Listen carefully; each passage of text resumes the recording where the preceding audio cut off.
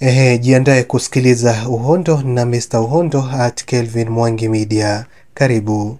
Na taarifa zinazotufikia kwa sasa ni kwamba mwanamke anayejiita Mother Mwihaki Hinga leo ameshtua wafuasi wake kwa kutoa taarifa ya kuaga. Amesema hivi katika ukurasa wake wa Facebook: Of times and seasons, Shalom. Official statement transitioning from Mother Mwihaki Hinga. Dear friends, followers and supporters, I hope the message find you well. Today I stand before you to share a significant and heartfelt announcement. For the past 2 years, I had the privilege of running the Mother Mwihaki Hinga Facebook account, a platform dedicated to the collectional ministry and shedding light on societal issues.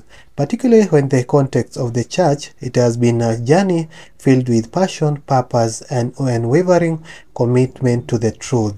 The role of Mother Mwihaki Hinga was dear from the start, to act as a whistleblower, shining a spotlight on matters that demanded our collective attention. I embarked on the mission because of a deep-seated belief in the power of truth and the need to address societal injustices, especially when they occurred with the framework of the church. However, as I step away from the phrase of my life and transition into a more personal space, I find it essential to reflect on the impact of my actions. Ni hao kwa sasa from me, Mr. Uhondo. Weza kufika pale YouTube at Kelvin Mwangi Media kwa uhondo zaidi.